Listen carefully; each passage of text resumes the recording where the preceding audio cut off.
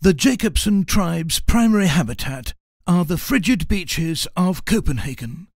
Here the species is found living their simple and carefree life in gangs of 7.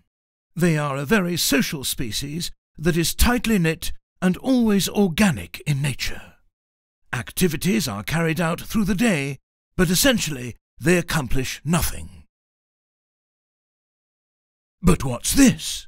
A winged shadow is cast upon the mound, and the flock seeks shelter. With their great ability to hide behind the grass, the predator passes on with no notice of the pack. One member is missing, and they must now do with just 6 members. 6 is as good as 7 after all. Alone, they do not stand a chance. Solosocks. No pairs, just solos.